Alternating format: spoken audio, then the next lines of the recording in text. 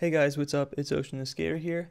Today we're going to be getting Spigot or Bukkit 1.8 or higher. So to do this, there are a few different things you need to get. So I'm just going to hop right into this.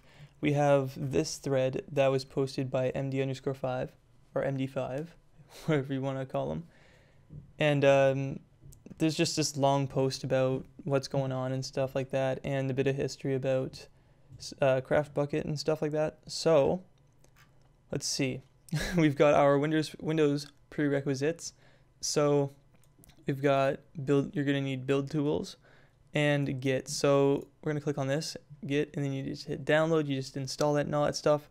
No problem. So now also build tools. You get that right down here, and we're gonna click on that, and it's just gonna start downloading. We'll keep that already done, and you just want to put this in a folder. So I'm putting it in this build tools folder. So you've got it right here. And we're going to right click, or after you install Git and all that stuff, then you want to right click in the folder that your build tools is in, and you want this to be an empty folder. So then you do git bash here, and then there's some, it's really simple to do this really. There's just some code you want to toss in there. Alright, so this is what you need to type. So I don't think you can copy and paste into this, so we're going to go ahead and do, where does it say it? Java-jar. BuildTools.jar. And there are some other things. So this is just going to get you the latest version, which is Spigot 1.8.6 and Craft Bukkit 1.8.6 and Bukkit or whatever.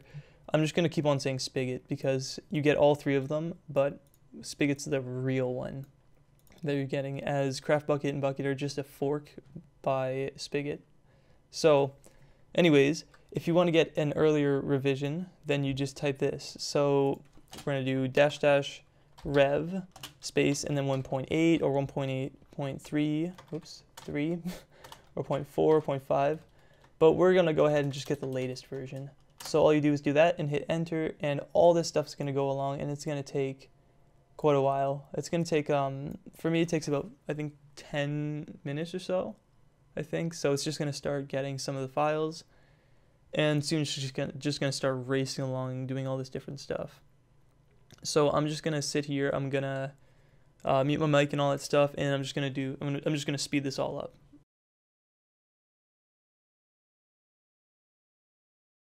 All right. So now we're at this screen, or same screen, but it says build success up here. It says success, everything compiled successfully. Copying final jar files, so it just does those right there. All right. So we've got our 1.8.6 jar files. So we're gonna go ahead real quick. I think and never mind.